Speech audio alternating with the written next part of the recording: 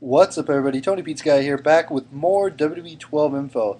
Now, I gave a lot of info on WWE 12, and I figured that I would bring some more because there are some things that I actually missed in talking about WWE 12 that are very crucial to the series. So, first off, the analog stick the analog stick grapples will be replaced with traditional face button attacks.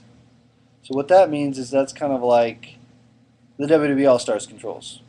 I'm thinking they're going towards that kind of control system. They have also had a new animation system that lets you interrupt moves mid-flow, kind of like WWE All Stars. Camera has been pulled back. Basically, they probably have different camera angles so you're not so close in the action. The speed of the gameplay has been sped up, obviously, and new taunt system has been brought in to make the game feel more like the TV experience. So that is that.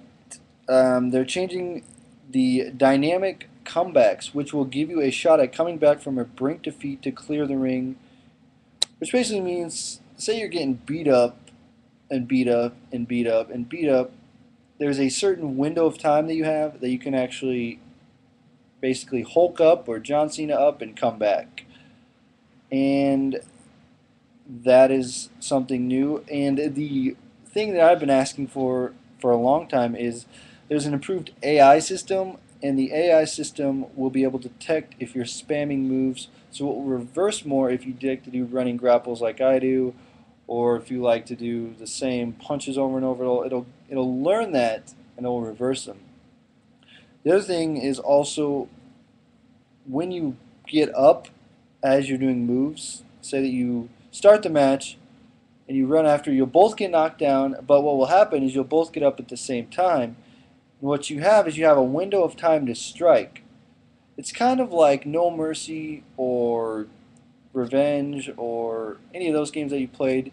When you get up, you actually can hold a thing and you can do an attack from there. So as you're getting up, you can do an attack. So that's one of the other things that they have done there. And I don't know what else there is to know about it. One other thing that I do know is that the, well, I don't know his actual name, but he's one of the community guys that works for THQ, and they had actually asked questions on, what did you like about GM mode? What do you want to see improve this year? So they did a little survey on that, and that makes me think that they want to bring GM mode back, or they want to incorporate that into the WWE Universe mode. Now, they did say there is a new Universe mode. It is WWE 2.0 Universe, or Universe 2.0, whatever you want to call it. But Universe mode is back, and I don't know how it's going to play out. They're probably adding more animations, so it's going to build on what they already have and make it better.